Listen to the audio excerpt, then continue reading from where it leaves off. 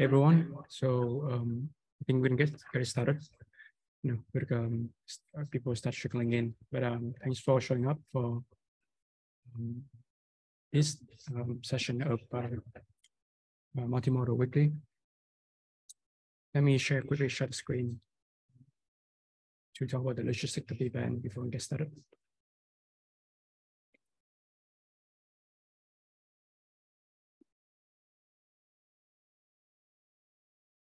Yeah, so this is a webinar series hosted by a team of 12 apps, and we do it every Friday at 1:30 p.m. to 2:30 Pacific time. Here are some of the topics that we'll cover every Friday, including some news research topic in multimodal AI. Can be some interesting multimodal application in different verticals, any relevant video or projects you'd like to share, and then some of the more like infrastructure topics. And sometimes we're going to have a speaker from the team to talk about the tools and guys using ToolOps API. So we already have like 3 sessions so far. Here are some of the topics that we cover in the previous weeks. So today agenda will have 3 speakers. Vishakha, Gupta from ApertureData, who will talk about the use of vector database for visual use cases. We'll have Pranay, Pasula, we'll talk about so his perspective and application in multimodal learning, and then Harpreet will join a bit later, talk about his experience building a foundation model for object detection. Quickly, just note, feel free to send any questions you have on the chat, ask the speaker, present, and we'll have a final Q&A session once all the presentation finish. Yep. So with that in mind, I'd like to have Vishakha to start sharing the screen and present your talk about the database. Can you guys see my screen? Mm-hmm. Yep. And hear me all right? Yep. All right, so let's get started. I'm happy to kick it off. Thanks so much, James and Soyoung, for inviting me for this webinar. And wow, yet another discussion on vector databases, as if we haven't heard enough. Maybe we haven't, so let's see. Given that we at ApertureData have been working on vector search and classifications for a few years now, in the context of finding similar items for visual recommendations and classification with our smart retail customers, we thought it would be interesting to understand what vector databases offer in the context of vision use cases and evaluate them from the perspective of what's needed to simplify the overall visual data pipeline for data scientists and data engineers. Sorry, enough. All right. So I'm going to ground this discussion based on what we have learned from our current customers, as well as some of the other in-progress use cases that we've been looking at and working together with them. As just like a quick recap, as you all might already know, a visual embedding, feature vector or descriptor, and people use a lot of these terms interchangeably at times, is a lower dimensional representation or signature of the image or video. Typically, a series of numbers taken from some of the last layers of a model used for inference. So an example of a visual embedding would be 128 to 256 dimensional feature vector extracted from an example model. These could, of course, be much larger in dimension too, depending on your specific use case. So what do we do with these? By nature of what they represent, the most common use of embeddings in visual space is to find similar images or videos, even when you don't have any keywords or other information attached to them. And that operation of finding similar image or video, that in itself leads to a few complex requirements for which we need special support, creating the need for a vector database. As a data scientist or an entire team is using their well-trained models to extract embeddings, they need a location to efficiently index these. Those indexes and some clustering and other algorithmic magic can then help a vector database return a label for a given embedding based on its closest matches, which is classification, or return the other closest vectors in the given search space and using a distance metric of your choosing, which is typically what we refer to as the k-near neighbor searches or similarity search. Now, being able to classify a given vector means if you take picture of a product on a grocery store aisle, for example, you could say that it was a cereal box or olive oil, and you could figure out if it was misplaced, which is the classic inventory management problem. Or you could suggest all the visually similar products to a customer so they buy more, which is the visual recommendations problem. Or find other instances, let's say, where you had seen a similar defect when manufacturing a processor chip. So these are all the various use cases, and these are hard problems, but as you can see, they are very valuable to these companies who want to implement them. And you guessed it, can be typically solved with the help of a vector database. Of course, visual use cases are not the only reason why we've been hearing about them so much, but that's what we'll focus on today. So when there are so many choices in the market, how do people choose what solves their problems?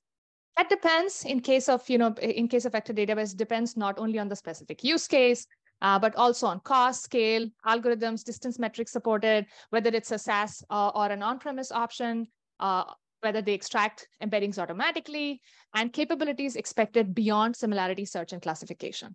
When it comes to visual data, the list of expectations goes even further beyond challenges addressed by these solutions, as we'll see in the next couple of slides.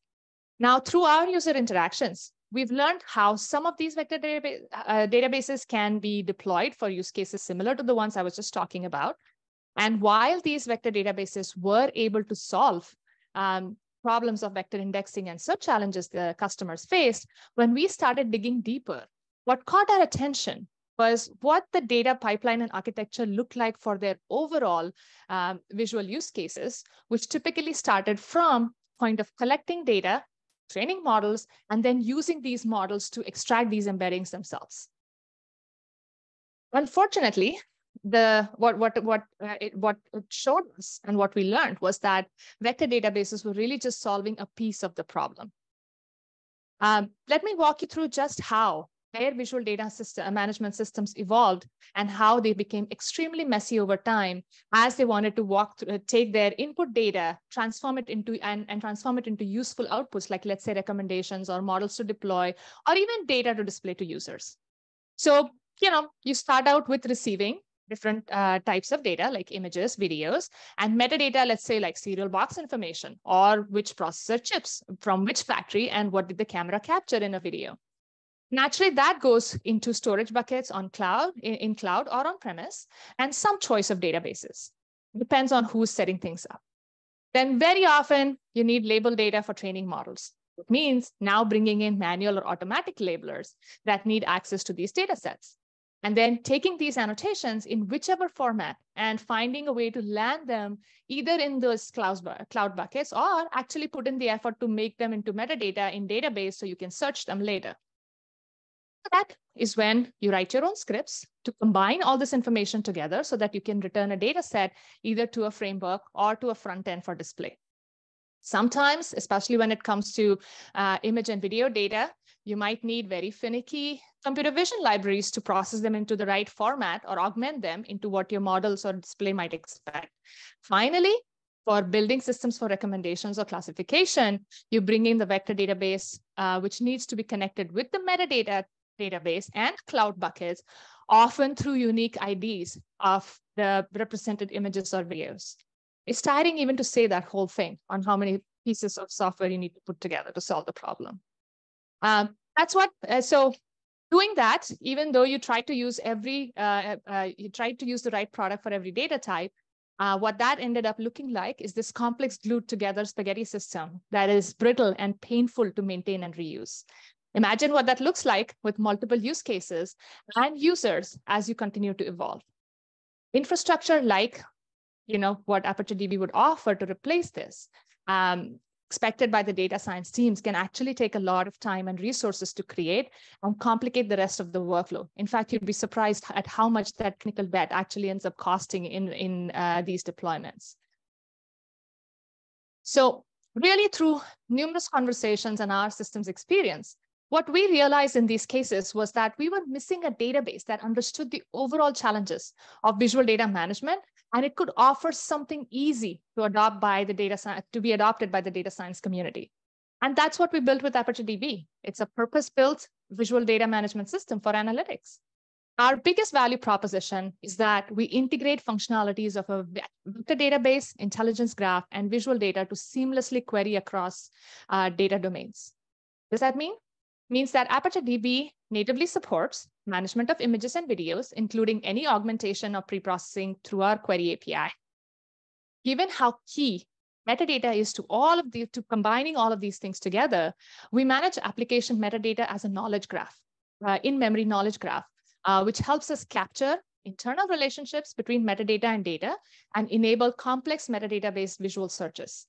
And since we were thinking about machine learning applications from the very beginning, we also support bounding box or polygons for labeling or annotation-based searches as part of this metadata. And as a third way of finding the relevant data, third very key way of finding relevant data, we also offer vector search and classification, and you can index any dimensional feature vectors into that. And I'll talk more about it and show you some examples. Now, since one of the important goals for us was to not have our users have to deal with multiple systems, worry about consistency across these systems, ApertureDB uses a query engine or orchestrator that will redirect user queries to the right components, collect the results to return a coherent response to the user. And it exposes a unified JSON-based native API to machine learning pipelines and end users. These pipelines and our users can then execute queries to add, modify, search, visual data and metadata, annotations of feature vectors. They can perform on-the-fly visual data preprocessing as they are accessing the data. Or you can do more machine learning tasks, like let's say you need to snapshot data or do data set management. So basically, you can use our API to run vector queries, metadata filtering, and image or video manipulation within a single transaction and rely on ApertureDB, keep scaling as your application requirements and data grow. And as you can see, the right kind of database can really simplify your overall data pipeline and allow you to focus on data understanding, which is what you originally set out to do. So let's take a quick look at what our similarity search function looks like. You might have worked with Coco dataset. Let me pull up the other screen. So you might have worked with Coco dataset, which is readily available, comes with over 200,000 images and quite a bit of metadata about the images, particularly bounding boxes on them.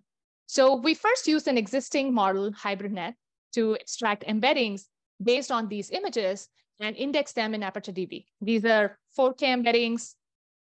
Are there any questions on the chat, by the way? Sorry, I see some. Not at this point. Okay. Continue. All right. Sorry, I'm trying to go to the window and Zoom seems to be taking up all the space. All right. Yeah, so we use, we index 4K dimensional embeddings for this particular use case. And now let's say what you wanted to do is you have a data set. Let's just query some images, find the data set.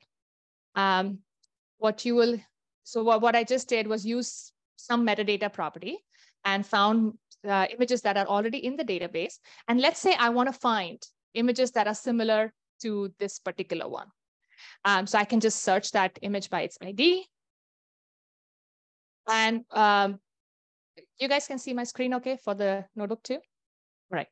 And here, what I'm going to do is I'm going to connect with that instance of ApertureDB where we saw the image. I want to use that particular image's ID, and I'm going to find that image just to show you. And that's the image. I resized it to a smaller size, so that's why it's so small, and it was bigger on this other screen. And now what I want to do is I want to find its corresponding descriptor. So I want to take that particular embedding and use it to find 10 closest neighbors to that image. So first, what we are going to do with this, so this is the ApertureDB API is very simple. We recognize certain visual objects as key entities. So we have images, videos, descriptors, bounding boxes, polygons, and you can add, find, update, delete, like any classic database. And so here, we are going to find 10 closest neighbors for that particular descriptor that we have chosen. And then, because those descriptors are related or connected to the images, we're going to be able to traverse that within the same database, within that one transaction, to get the corresponding images as well. So what happens here is I found 10 closest descriptors. We even got how far the distance metric here. We used L2 distance. And because we could traverse and go to the corresponding images within the same database, within the same transaction, you also get corresponding images in this case. And, depending on how good your model is, you may or may not find buses when you're looking for trains. And the other thing we kind of did recently, so it's just part of our team hackathon, was we used clip model to extract the combination of embeddings with text and images. And we index them into ApertureDB as well. So what I'm going to do is it's connecting to the database, importing the different packages. And here, I want to find pizza images. Just Friday. So here, because it's a combination of the text and image embeddings, what I can enter a search term for pizza and hope that it shows me a bunch of pizzas. Now, let's say I wanted to create a data set of a specific pizza that looks good to me. So I choose so if you go back, there is some information here about the metadata that you can pull, and you can choose a specific pizza. Say this one, it's half and half here, and I want to find similar pizzas. So here again, but with a different descriptor set, because we extracted this using the clip embedding, we get images for other pizzas. And there you can actually create your training data sets starting like this. So even though you originally did not have metadata to filter on, you started with an image, you could take the descriptor of that image and find close matches in case you wanted to train a model to recognize different pizzas. So that's just a quick overview. There's a lot of other features to talk about, which we don't have time to cover today, but I'm happy to show more examples offline. But to summarize, the vector database capabilities within ApertureDB, we offer a flexible API for search and classification. It's built on top of Meta's phase array, but modified for create, read, update, delete functionalities and memory efficiency within database transactions. Easily choose among different algorithms and configurations for proximate near neighbors and different standard distance metrics when getting k-near neighbors. So it's very flexible. And once we just explain the API to you, it'll become pretty straightforward to start playing with different combinations. And for a customer workload that is now live in production, we've 12,000 KNN queries per second, 9% recall, on a search space of about 2 million vectors, which is what the workload is right now, and 64-dimension feature vectors on a single machine instance of ApertureDB. Depending on specific configurations, it actually was 2 to 4 times faster, a very popular vector database, which prompted our customer to very recently switch over all their robots over to ApertureDB to do the vector classification. We'll have a case study about that in a few weeks. I'm pretty excited about it. We're just gathering the scale out numbers. So I'm just curious to see how far we go in the throughput on that one.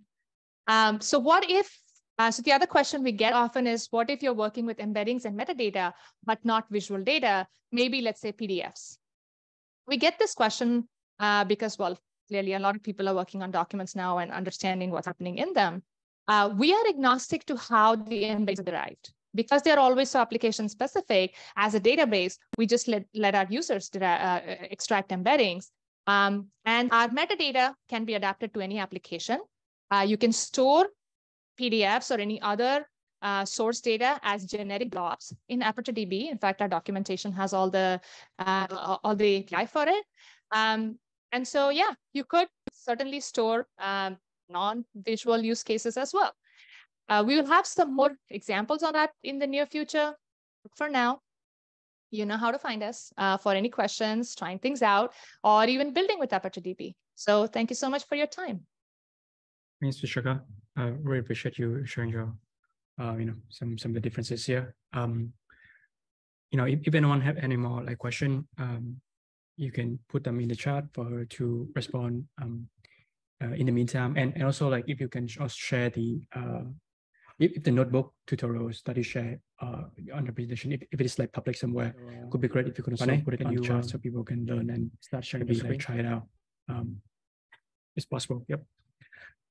So with that, yep, I'll let our second speaker, Pranay Pasula, to present his perspective and application in multimodal learning for learning. Yep. So Pranay, can you start sharing your screen? My name is Pranay Pasula. What I'll be talking about is multimodal learning for learning. What I really wanted to do was focus on League of Legends, so I could have the title Multimodal Learning for Learning, League of Legends, and then be like LOL squared. But regardless, I'll briefly go through some perspectives, and it'll be very open-ended and very, I don't want to use the term vague. I think open-ended is probably a synonym that just sounds better. So very happy to address any questions that arise. This is a relatively new field when it comes to incorporating a lot of modalities, or modalities in a way that are more than just like plug and play, as in, say, let me just throw different modalities to my model and see what works. Nowadays, there's a lot more things like tokenizers. There's a lot more emphasis on data heterogeneity. Do different modalities help? Do they hurt? Et cetera. And I'm very happy to answer any of those questions. So I'm a research scientist at JPMorgan AI Research Lab, and head a lot of, or if not pretty much all of the multimodal foundation model learning, and multi-agent system simulation and applications that incorporate these multimodal foundation learnings to bootstrap the learning of agents in multi-agent reinforcement learning domains. All right, so I'd love to have animations, but just so they kind of give you some focus and some suspense. But an overview of this talk is where are we in a general sense when it comes to multimodality, trends, perspective, and forward plan. That's the where can we go. I'll give you a specific application that I've been using, admittedly a bit personally, as an AI tennis coach, and happy to answer questions related to the work that I do at JPMorgan, except that it is all highly confidential, and so it's difficult to actually give you like an application overview in terms of that. So that's why I focused on this AI tennis coach, which actually incorporates a lot more modalities than the JPMorgan applications do. The results, those will be very short because it's an ongoing process, but there are a lot of ideas that I have to improve on the results that I've gotten. All right, so historically, there's been a large focus on vision and language, and vision includes videos as well as images. So on the left and the right, most notably, we have ImageNet. So December 2012, Alex Krzyzewski published his paper and got just black and white better results on ImageNet top certain percent classification task. And for around 2018, maybe published in 2019, I think 2018, but it came out in 2017, was BERT. The two of the biggest, well, were not really known as at the time, but now considered foundation models that allowed us to bootstrap the learning of downstream tasks that use images or text to very quickly fine-tune, adapt, and learn these downstream tasks that are useful. Since then, there are things like training on a bunch of YouTube videos or other videos.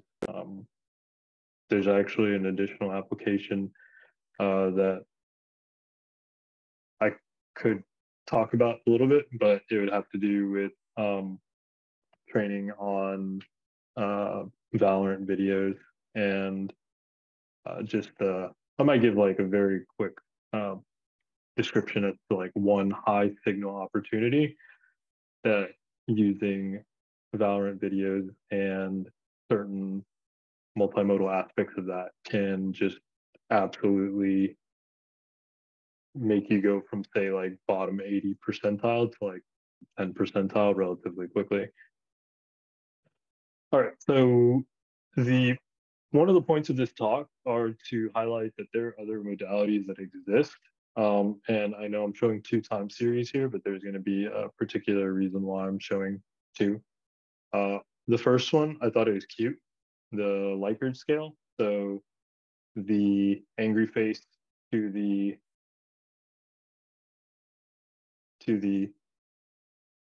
happy face in green is something that is used, but again, in multimodal aspects, not very often. And I'll tie this to the AI tennis coach example, where after a point, or maybe more so when you're less emotionally charged during a break, you can use a Likert scale input to help you, and it does help, by the way, just a little preview, in helping you assess the predictivity of whatever your target variable is, and that's typically to win, or 2 could be to improve.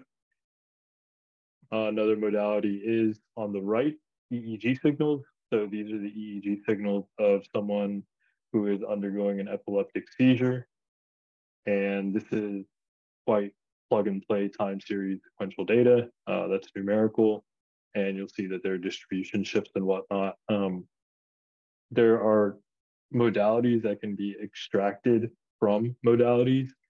So from both the time series data, but let's focus on the epileptic seizures for now. We can see that there are periods where for each of the time series, these are different frequency bands. This is coming from someone that worked on electroencephalography in the past.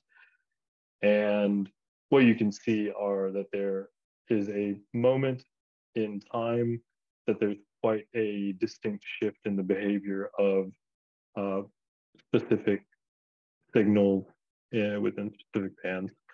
And that's the onset of the epileptic seizure, or at least part of it is actually the onset of it happening in the brain, but not necessarily the outwardly manifestations of it. Okay, so the bottom one I included, which is also time series data, but actually to highlight the gray bars that are present, these are labeled by the National Bureau of Economic Research that indicate whether or not a recession had occurred. So again, not actually focusing on the time series here, but actually focusing on the modality of these labels of recession or not recession. And these were very useful in helping me with highlight insights into how asset prices, in this case, this is a crude oil daily spot price. Let's bring it a time series. I have that in a second.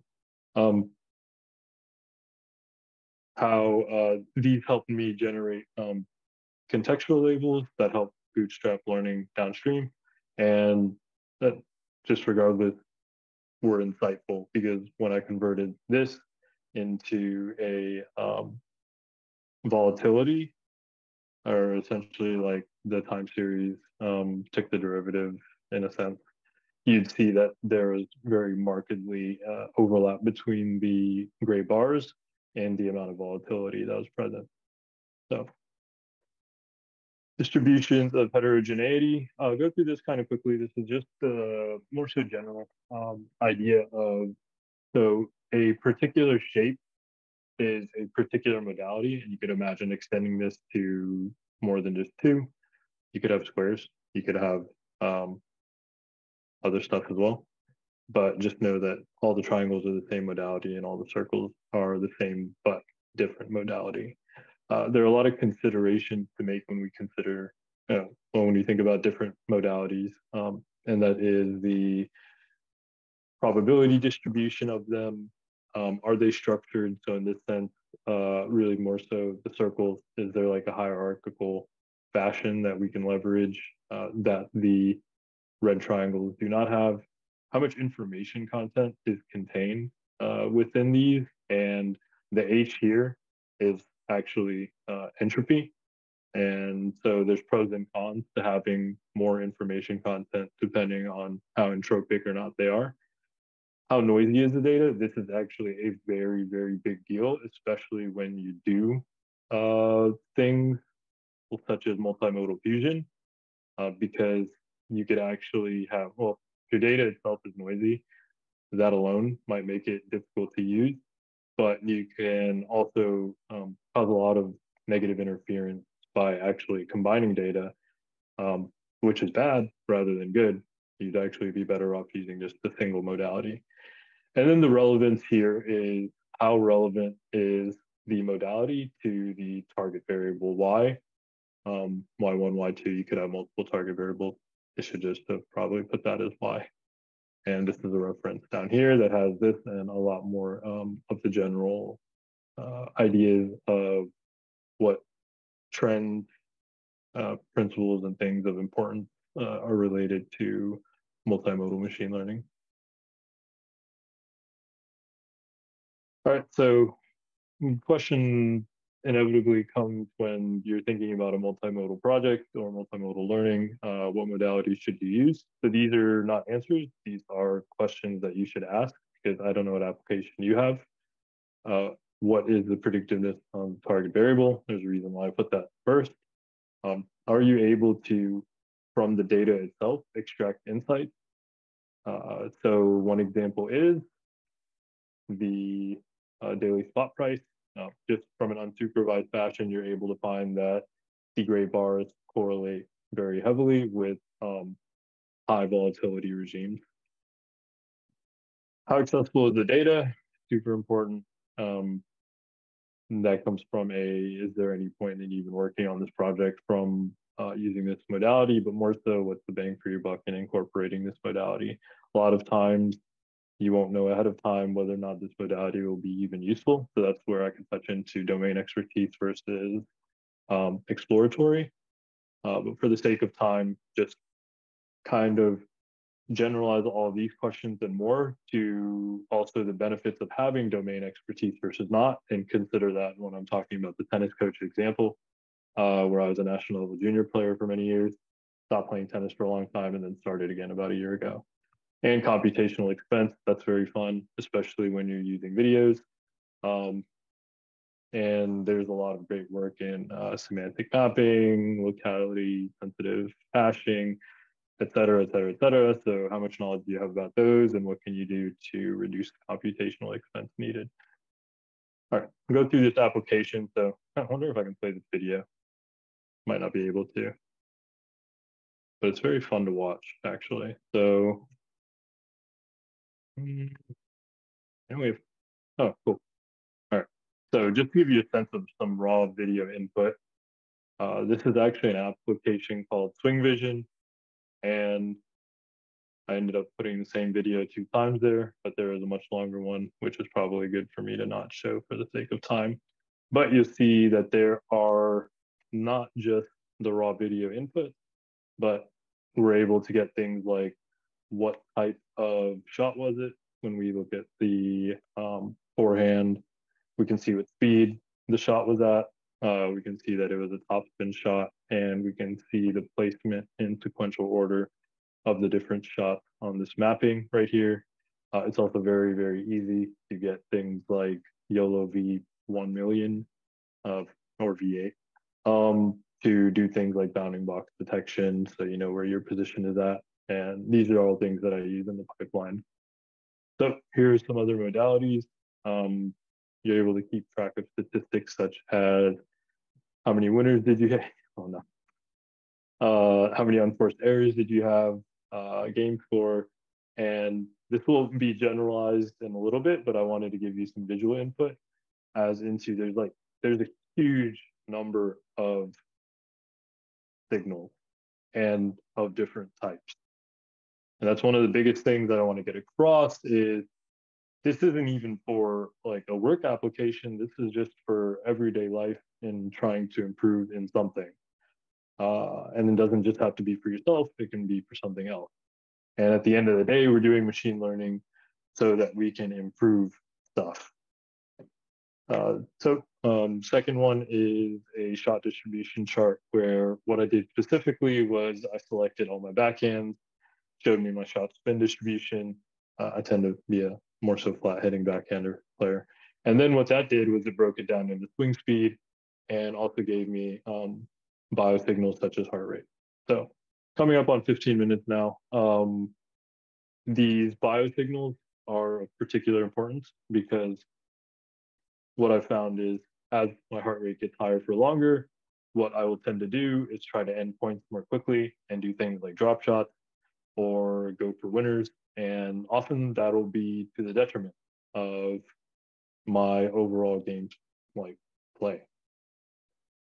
So a lot of the stuff that I just showed previously actually generalizes into this tabular format. And this tabular format also has additional stuff such as the duration of the point. And I know very well from my own experience that as the point goes on longer and longer, I actually have gotten to the point where I hit a normal shot and my body's so exhausted that it does not do what it's to do. And it's a painful phenomenon. So there is a lot within that pipeline, but again, for the sake of time, I didn't want to go into it too much. I'm about to end in 1 minute. There is a likelihood of winning as the point goes on. So a real-time inference model that I built. And if you've ever played some games like Dota 2 in particular, they have something like that as well. And it's interesting to see how much the chart swings. One example result that I got was that as my likelihood of winning a point goes down very significantly, which a second video example would have showed you, but I was pretty much pushed out really wide in the court and hit a ball directly to someone who volleyed it to the other side of the court. My win probability went down to 1%, and I had to hit one of the most incredible lobs ever, which was a very high risk shot, to win the point. So insight was, one, try not to get into the position where you only have 1% likelihood of winning. So it would have been better if I lobbed the ball when I was pushed out wide to give myself more time to recover. But two, more so, the lower the likelihood, the more risky of a shot that you're going to have to take.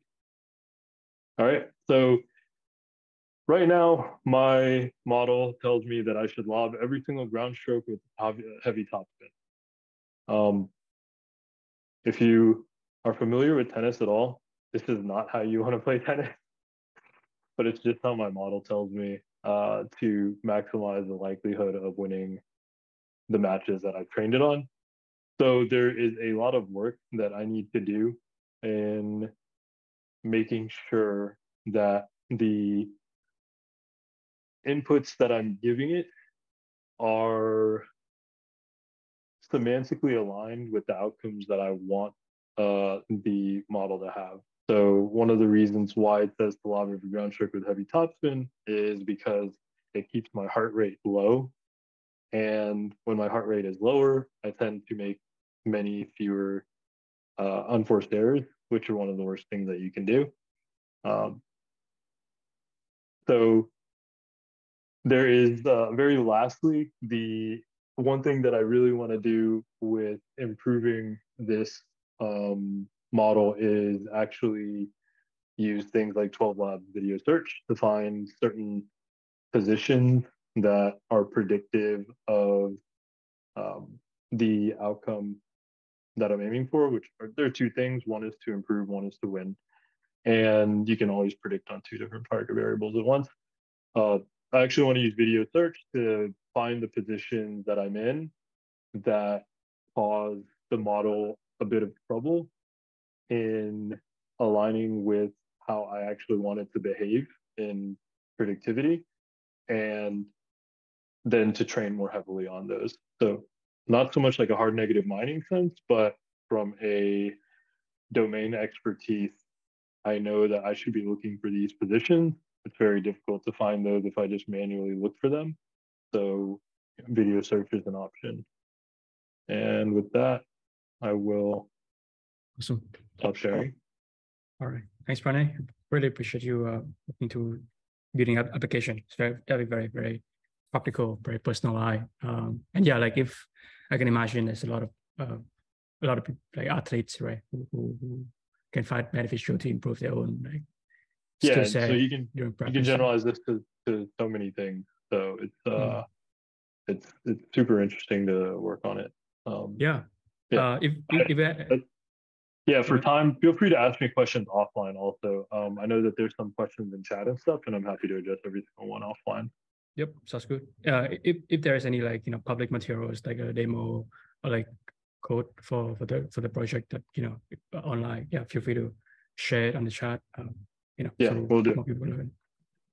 With that, let's have Harpreet to be the final speaker of this webinar, who's going to talk about some lesson building the YOLO-NAS, which is a foundation model for object detection. So Harpreet, can you share the screen and talk about? Yeah, for sure. What's going on, everybody? How you guys doing? Let's go ahead and do this, and I will start the presentation now. Cool. So I'm going to talk about lessons learned from building YOLO-NAS. It's a new foundation model for object detection. But first, just a little bit about me. My name is Harpreet Sahota. I am building the DevRel team here at Deci. I've got a diverse experience ranging from actuarial work to biostats to data science leadership and developer advocacy. Today, I'm going to share the story of YOLO-NAS from an outsider's perspective. I wasn't involved in the research or engineering efforts, more kind of just getting the word out there and shoring up the developer experience. But just want to connect the technical aspects of YOLO-NAS with the people behind it and discuss some of the lessons that the team had learned. So things we're going to talk about today, just an introductory discussion on Deci and NAS, keep it real quick, the importance of NAS and finding YOLO-NAS architecture, journey through the process of building YOLO-NAS, intro to the team, and then discussion of key challenges and triumphs. So here's just a quick overview of Deci.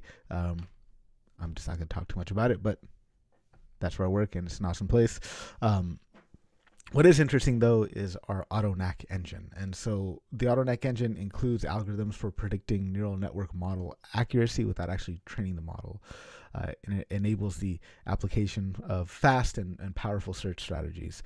So how does AutoNAC work? Well, we pass to our AutoNAC engine some inputs. That's the task that we're trying to accomplish. That could be anything from image classification to pose estimation, even diffusion models, characteristics of the training data where necessary, and then also the inference environment and hardware. So we put all of this into our AutoNAC engine, and AutoNAC is really just a proprietary algorithm that performs neural architecture search. And then from there, the output of that is a new architecture, and it's a PyTorch NN module that we output. But we can also accommodate different formats as needed. Kind of under the hood, how it works. We start with, again, like I mentioned, to the AutoNAC engine, we give the task, some baseline model, inference environment, data characteristics, and some performance targets. From that, we create a search space. Then we have a search strategy through that search space. And then we have a performance evaluation strategy. And then from there, we get the optimal architecture. So pretty much just typical neural architecture search. We just have a proprietary way of doing it. But the question is, why create another YOLO? So Deci has a strong research background. There's about 30-40% of the company has some sort of advanced degree. And there's the obvious research-driven reasons for wanting to create another YOLO. We want to push the frontier of accurate and fast detection models. We wanted to build a model that was suitable for fine-tuning on any data set. We wanted to educate teams on the power of neural architecture search and the importance of hardware or model architectures. And we wanted to build something quantization-friendly. But really, object detection is highly competitive. It's a super competitive subfield of computer vision. There's teams around the world that are working on object detection, benchmarking on COCO using the T4 hardware, and they're all striving for state-of-the-art results. And so we wanted to show that Deci could bring state-of-the-art results and win on this competitive task. And the results we got, while they did beat state-of-the-art, they aren't huge, right? We didn't surpass the current state-of-the-art by 2x or 10% increase on map. It's an incremental improvement. But incremental improvements can be groundbreaking, kind of like sprinters working on shaving milliseconds off the times for their runs. The point wasn't to show that we could dominate this specific task of of object detection on that specific hardware and that specific data set being COCO, but we wanted to show that we have the right technology, a solid team, and knowledge that will allow us to dominate any task, any hardware, any data set. So here's just people who are involved in building YOLO-NAS. There's people from the research team, people from the actual open source library super gradients team, as well as product and marketing as well. So let's talk about the journey of building YOLO-NAS. So applying NAS to find a new state-of-the-art for detection is something that our research team wanted to do for a long time, but it turned out to be a challenging task, one that we couldn't get quite right. And so the team reflected on the architecture of previous YOLO models. And to date, there have been 15 something other YOLO models, right? Prior to YOLO-NAS, the current state of the art from the YOLO family was YOLO v6, YOLO v7, and YOLO v8. So now our goal was to create a new quantization friendly architecture that was inspired by the success of some modern YOLO architectures. So the initial step in neural architecture search was to define the search space. So for YOLO-NAS, we looked at the basic blocks of YOLO v6 and YOLO v8. And again, these served as inspiration because they generalize well. So then we applied our AutoNAC to this search space, and this allowed us to have an intelligent, exploration of this search space, which was actually 10 to the 14 possible architectures. And from those 10 to the 14 possible architectures, we found 3 final architectures, the small, medium, and large versions of YOLO-NAS. And these looked to promise some outstanding results with a new quantization-friendly basic block. So YOLO-NAS also had a multi-phase training process that included, pre-training on Object 365 and COCO pseudo-label data. We used knowledge distillation and distribution focal loss. If you're not familiar with Object 365, it's a data set that has 2 million images, 365 categories. The COCO data set, the test set that we pseudo-labeled, had 123,000 images. We applied knowledge distillation to the loss function, and that enabled a student network to mimic this teacher network's logits. We used distribution focal loss, and so that learned box regressions as a classification task, and then discretized box predictions into finite values, and then predicted distributions over those values. We applied all these advanced training techniques, and this QR code links to a blog that highlights some of those details. So if you want to read that, go ahead, please do. But the point here is to talk about lessons learned while building YOLO-NAS. So let's go ahead and jump right into some of the challenges in building YOLO-NAS. First challenge is performance benchmarks. So existing YOLO models are already highly performant, and it makes them challenging to surpass, especially on the T4 benchmark. Second challenge was hardware-aware NAS. Applying end-to-end hardware-aware NAS on detection is a rare thing to see, and that in itself presents unique challenges. Third is quantization awareness. Achieving quantization awareness while maintaining high accuracy is quite difficult. There's also the fine-tuning aspect. So developing a strategy that's suitable for fine-tuning across various detection data sets. What would we pre-train on? Then there's also challenges of benchmarking. Like what data set do we want to benchmark on? We chose RoboFlow 100. It's a benchmark that has 100 separate data sets. This was challenging to us because we were uncertain about the model's performance on downstream tasks. After we pre-trained on Object 365 and pre-trained on the COCO pseudo-label data set, we weren't sure how well it was actually going to perform. And so RoboFlow 100 proved to be a good challenging data set. But we didn't know how much training or evaluation we would need to show good results on the 100 data sets. Then on top of that, there is limited hyperparameter tuning that we could use on, for given the protocol for RoboFlow 100, we couldn't optimize hyperparameters for each individual data set. We had to do it uniformly for all the data sets. So these were some challenges for that benchmark. But this also proved to be an opportunity for us, because if we can make it on RoboFlow 100, we can make it anywhere, because successful performance makes a strong case for the ability of this new model to adapt to downstream tasks. And you can see here we beat YOLO v8, YOLO v5, YOLO v7, not YOLO v6 though, but I don't think YOLO v6 actually benchmarked on RoboFlow 100. But we beat it by a small margin.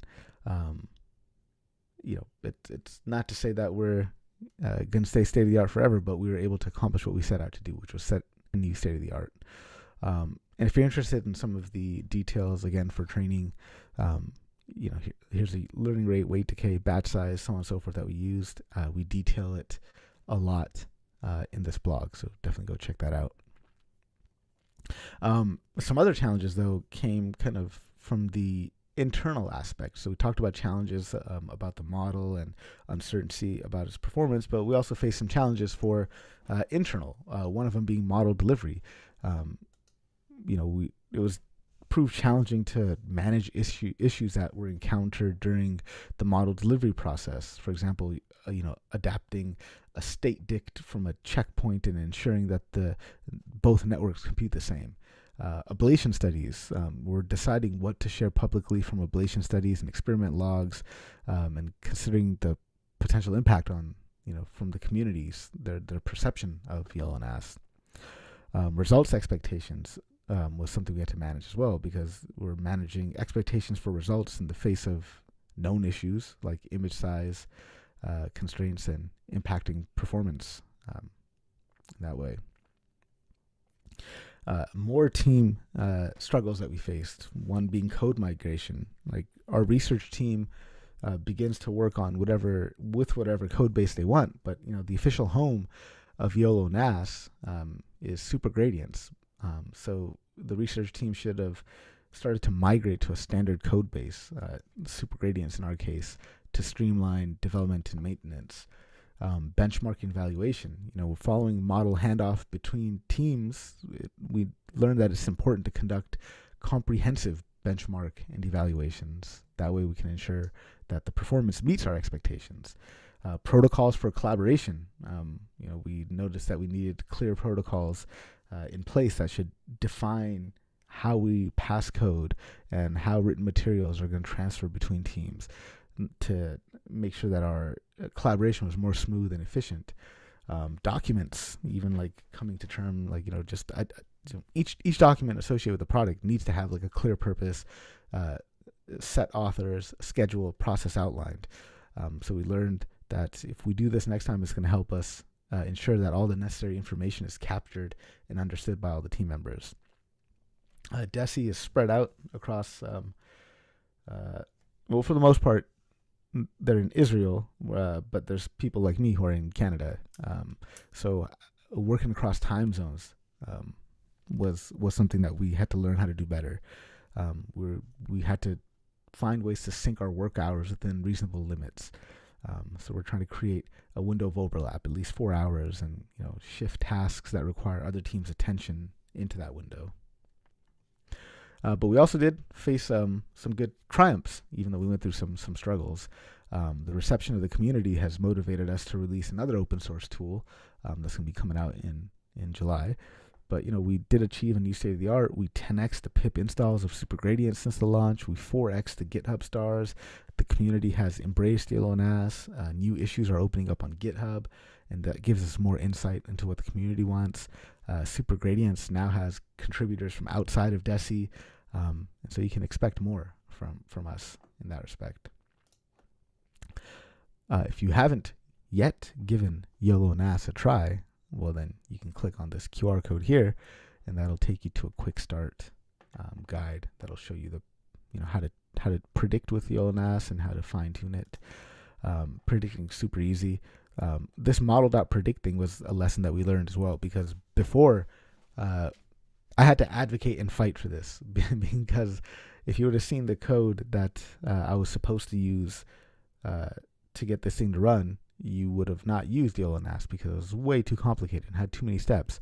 And I knew that the community would not be on board with that, so I had to fight for this new function. But this new function just made it so much easier for us to show people how to use YOLO-NAS.